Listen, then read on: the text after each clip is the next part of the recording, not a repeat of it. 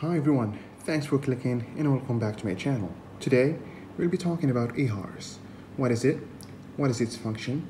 What are its components? How does it work? And last but not least, we will see what is the difference between AHRS and an IRS.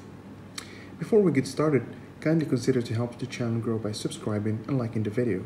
So without any further ado, let's get started. So, as we have said, AHRS informs the pilot through the PFD about the aircraft orientation, pitch, roll, yaw, and also slip and skid information. It is a self-contained unit with no moving mechanical parts or a vacuum system to operate. If we would like to compare the difference between a typical old spinning gyro and AHRS, is that gyros measure aircraft attitude, while AHRS calculates it. An attitude and heading reference system, AHRS, use an inertial measurement unit consisting of micro electromechanical systems, MIMS. Inertial sensors to measure the angular rate, acceleration, and earth magnetic field, or flux. These measurements can then be used to derive an estimate of the aircraft or object's attitude. Let's have a look at how each of its components work. Accelerometer, there is 3 of them that sense linear acceleration in the 3 axes. The accelerometer performs this task based on the change in capacitance within the MIMS. Capacitance is the ability for the body to hold an electrical charge. When the AHRS, or the airplane in this case, accelerates along a certain axis, a force is applied and the mass will move along the axis. When the mass moves, the capacitance between the fixed plates changes.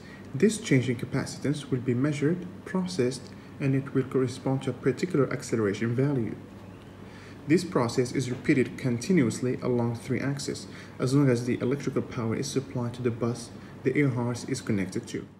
MIMS gyro, they look like this, and there are 3 of them. The gyroscope senses rate of angular movement due to a Coriolis effect. It also works based on the principle of changing capacitance. In fact, most of, if not all MIMS use the same principle. And last but not least, magnetometers. 3 of them again. They sense earth magnetic field, or flux. They do that by Hall effect or magnetoresistive effect. Most of IMU's magnetometers work on the principle of Hall effect. The flux is used to determine your magnetic heading you see in front of you on the PFD based off the track.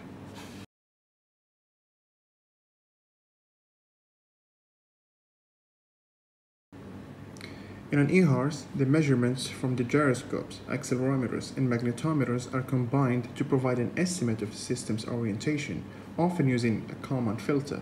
All these raw data are combined and sent to a computer chip within the IMU and processed, treated, and then displayed to the pilot.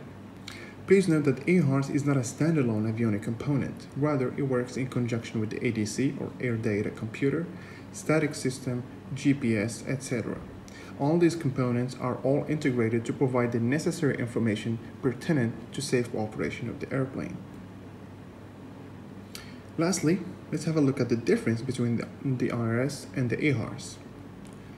Well, AHRS provides you with attitude and heading information, while IRS, which stands for Inertial Reference System, also gives you position information, and with that also data like ground speed, true track, wind data, magnetic heading, magnetic track, etc.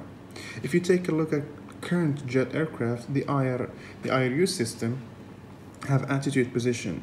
When switched to ATT or attitude mode, the IRS is basically just an AHRS system, but you will have to provide a heading reference manually.